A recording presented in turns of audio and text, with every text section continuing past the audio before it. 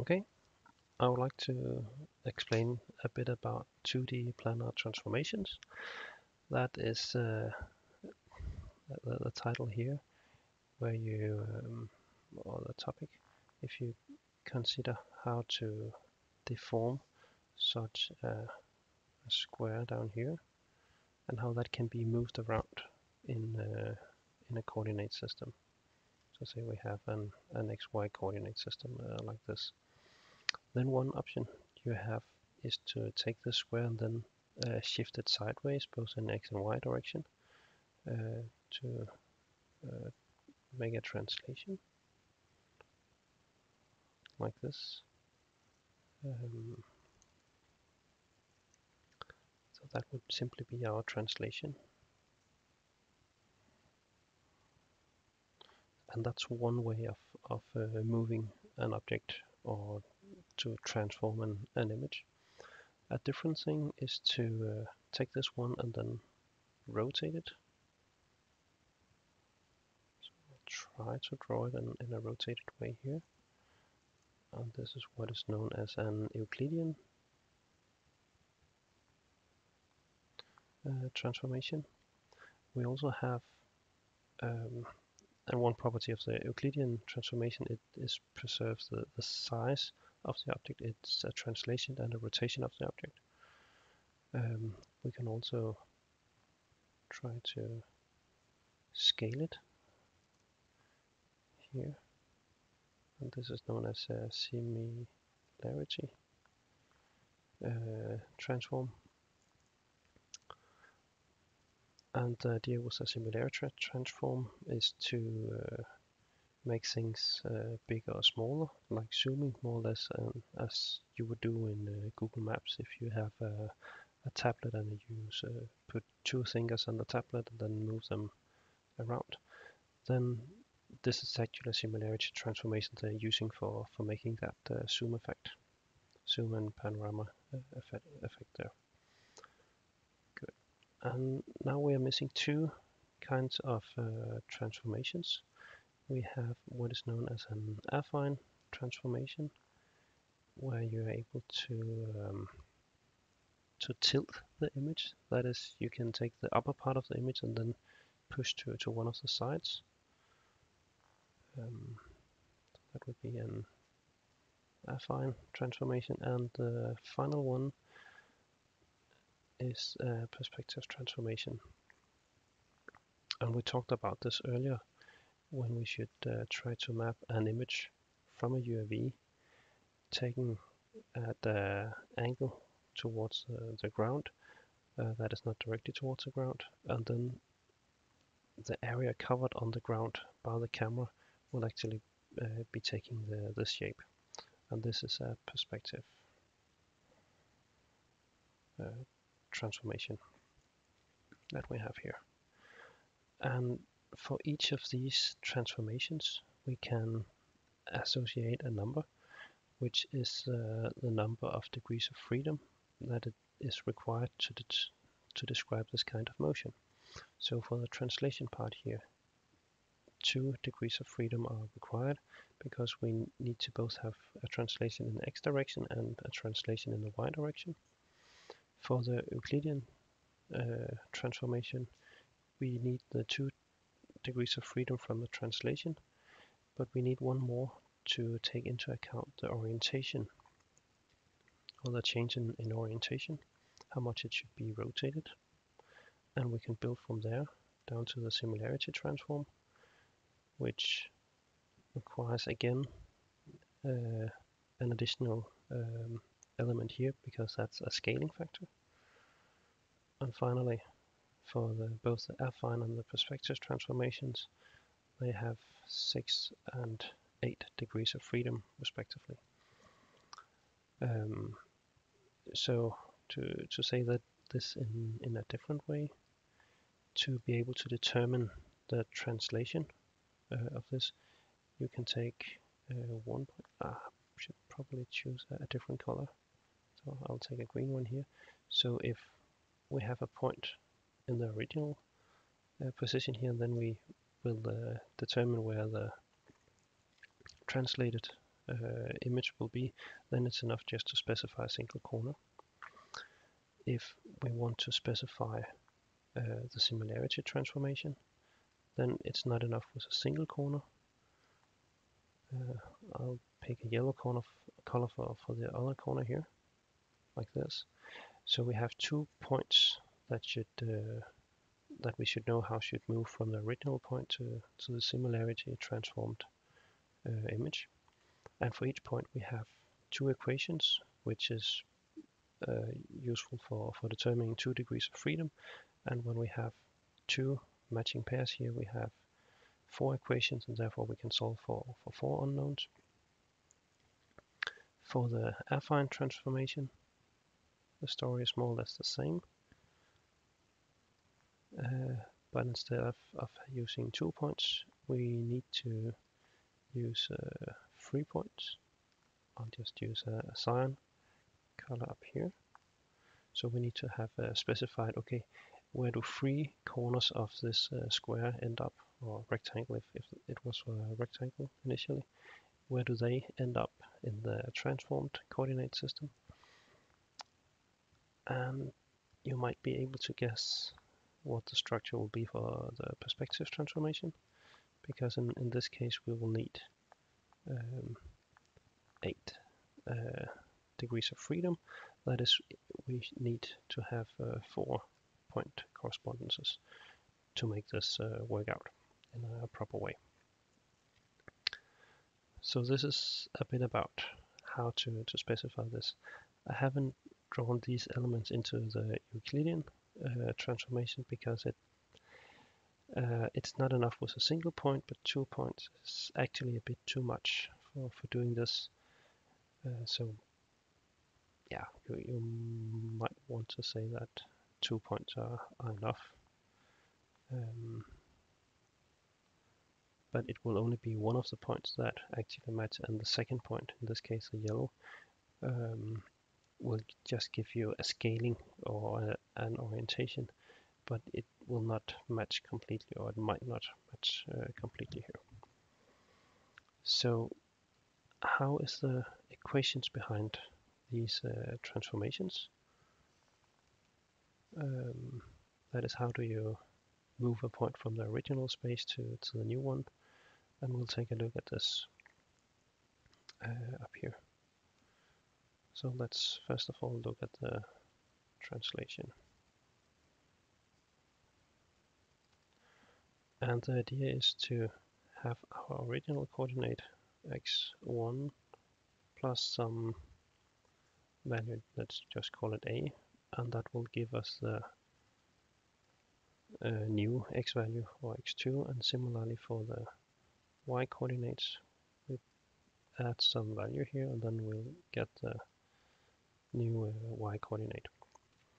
And this can be set up in a specific way,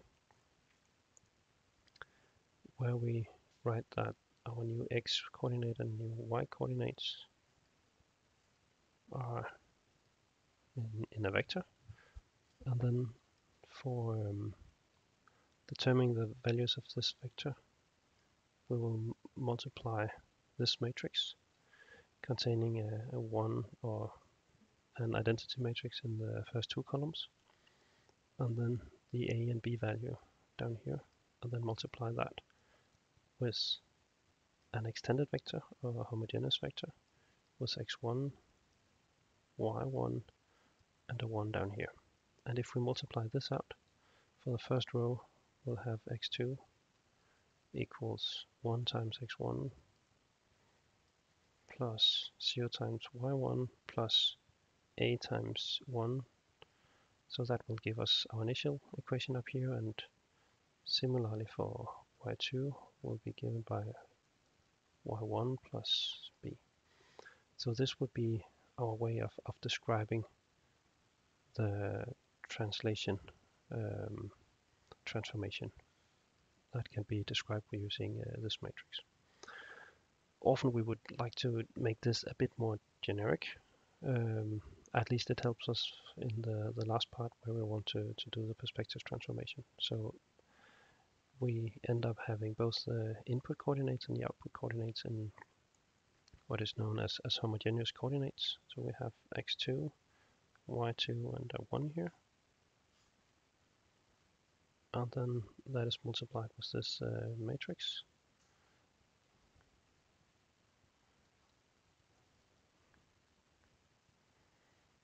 Where again we have the identity matrix, and now it's a 3x3 identity matrix. And for the two last elements here, we have the displacement in both x and y, like this. So far so good. Sorry, I messed this up. I need to go a bit back. Like here. It should be an A here. It should be a 3x3 matrix, not a 3x4. I was just trying to copy the pattern from over here. So x1, y1, and 1 down here. So this will be our translation matrix, and we have two unknowns. That is our 2 degrees of freedom.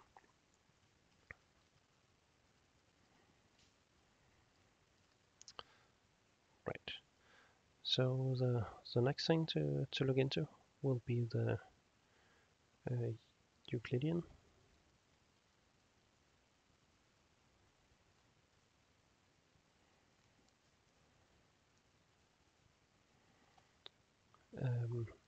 Which we can do in more or less the same way. I'll write it up directly in the matrix form that we had before. So our final point in homogeneous coordinates is given by the following matrix, where we have the cosine of the angle we want to rotate, sine of the angle, minus sine of the angle, and cosine again. And we need to add these translation vectors.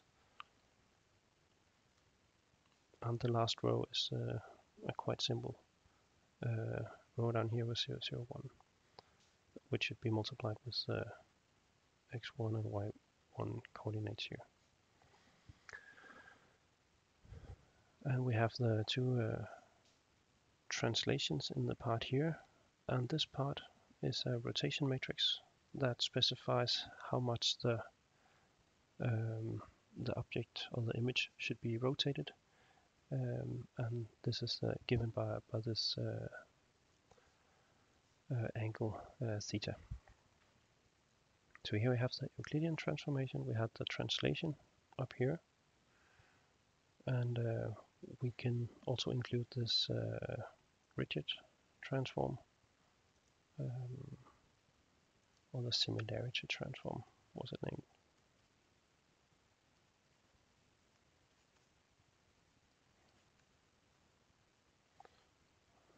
Like this.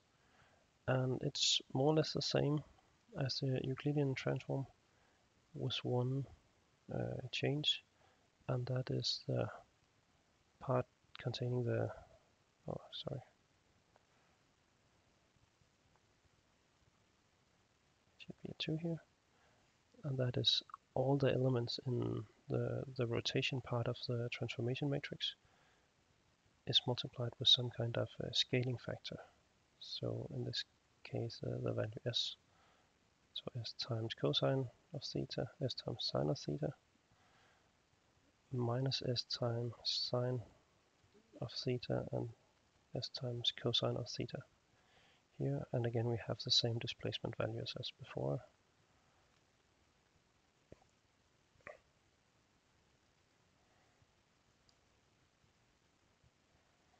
And we have our input point in homogeneous coordinates.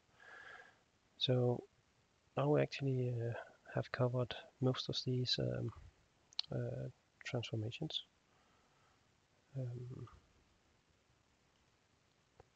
And for the affine transformation, please note that up in this part up here, we in fact only have 2 degrees of freedom, because we have the scaling factor and we have our angle that should be changed. And for the, what is it now, the affine transformation,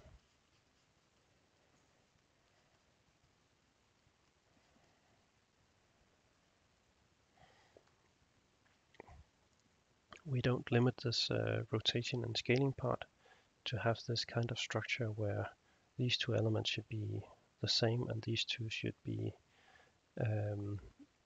have inverted their sign. So it's a completely freedom to define whatever that will be here. So this matrix will look a bit more like this. And now I need to change the meaning of A and B.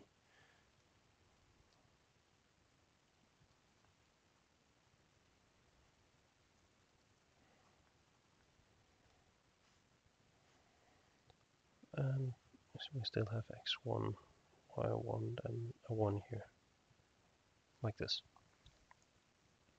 So what we have here is that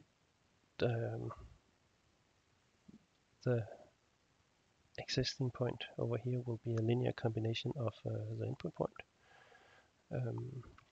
plus some kind of translation. And all in all, we have 6 degrees of freedom to define whatever this transformation looks like. And you might guess how the perspective transformation looks like now.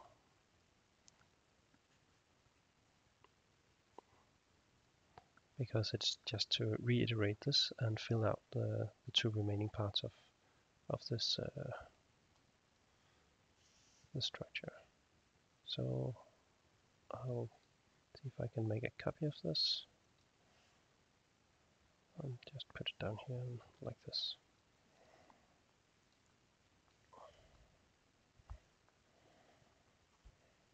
So, and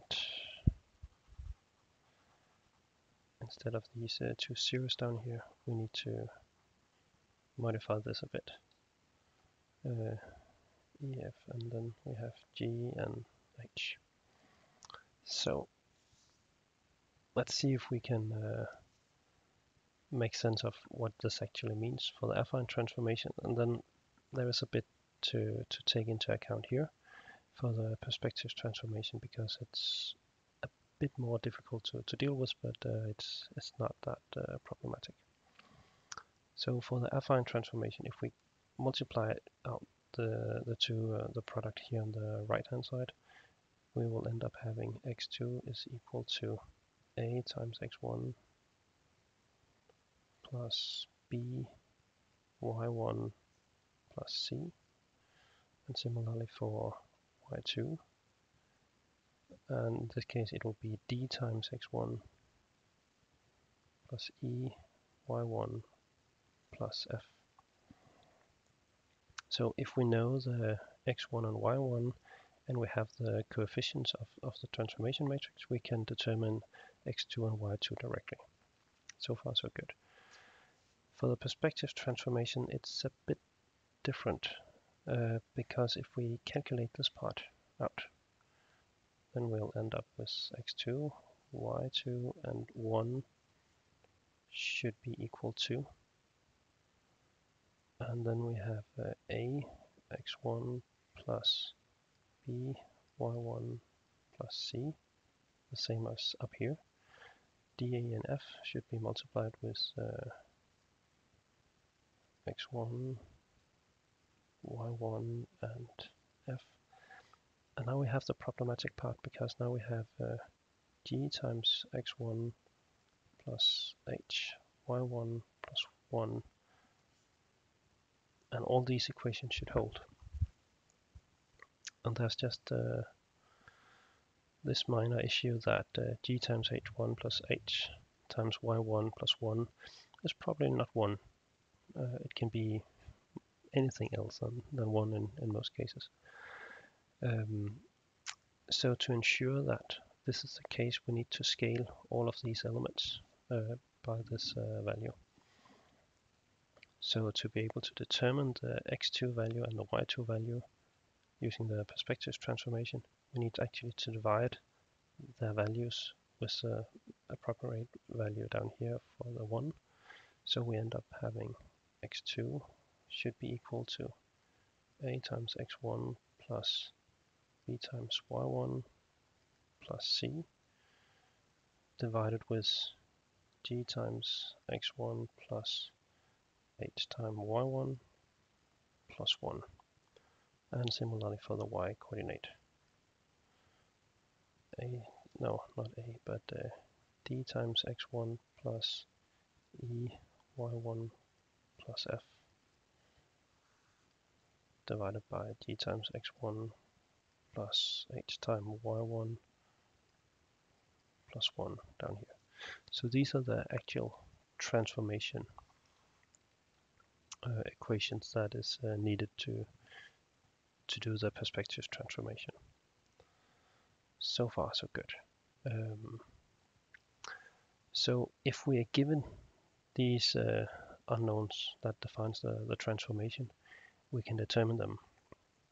Or if we are given them, we can determine how a point x1 and y1 is mapped to the new point x2 and y2. So far, so good. But what I mentioned earlier was that given enough point pairs, that is x1, y1, and x2 and y2 that are matched up, that is, they should be part of the same equations, we should be able to determine all these unknown variables that defines the transformation. So let's take a look at how we can actually do that. And I want to demonstrate the structure to you. I will not go it through by a numerical example, but that should be possible to deal with. The idea is to change the equations up here to something that is linear, because then we can use linear algebra to solve that. And let's take a look at how that can be achieved. The main problematic part here is that we have a fraction, so we have something divided with something else. And to get rid of the fraction, we can multiply with the denominator in both places, or in both sides on the equation, which ends us up having the following. So we have x2 multiplied with g times x1 plus h times y1 plus 1, which should be equal to a times x1 plus b times y1 plus c. So that's one of the equations, and the second would be that y2 should be multiplied with gx1 plus hy1 plus 1 parenthesis end, and then we have dx1 plus not b but e y1 plus f. And depending on what is unknown and what is known, this is in fact a linear equation. And it's linear because if we take a look at all the elements that is present inside it, or the values that we need to determine, then we have G, and we have H, A, B, and C, and they are all multiplied with something that is a constant when we have this known mapping from x1, y1 to x2 and y2. So if we have this mapping is known, that is x1, y1, x2 and y2 for this matching point pair, we know all these values, then we can fill them in, and what is left is a constant times g plus a constant times h plus a constant times a, or is equal a constant time a plus a constant time b and a constant time c plus some constant here. And similarly for the structure down here, for all the unknowns, they are just multiplied with a constant. And before we can set this up as a regular linear set of linear equations, then we should separate all the things related to the unknowns on one side and then all the rest on the different side. So we can take this part with the a over here, so we have minus a, or actually I think it's better to write a times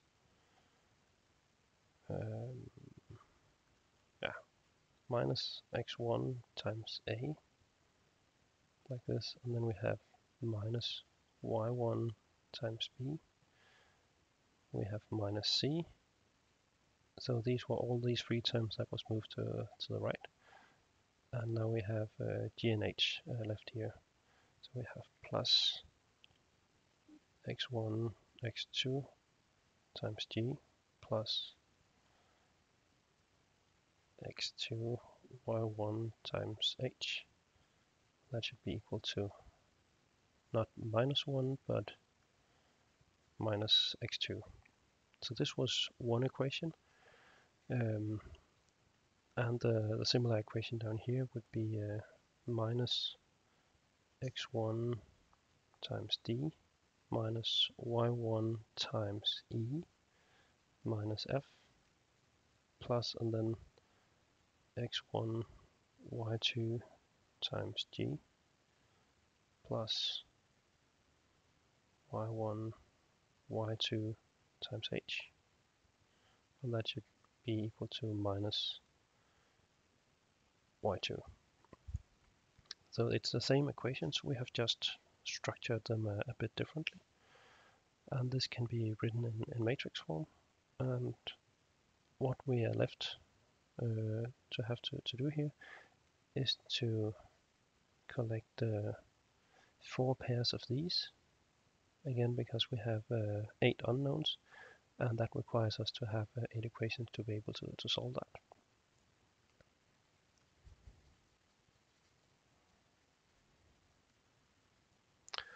And when that's solved, or when that's set up, we can use some standard techniques in NumPy to solve for this, and we get out the values of a, b, c, d, e, f, g, and h that actually defines this perspective transformation. So this was an overview of all the different 2D planar transformation of images that we can combine. And for actually stabilizing video, you could try them out one by one. Experience tells us that it's not enough just to use translation to correct the motion in the video, because if you tilt the camera up and down, then it's not enough to just account for the translation. It's not enough either just to account for the similarity transformation. It still appears a bit wobbly for us. Affine and perspective transformations are both doing better, and the results I showed you in an earlier video was using this perspective transformation for making the stabilization. So I hope this gave you an overview of the possible 2D planar transformations and how to actually deal with them when calculating with them.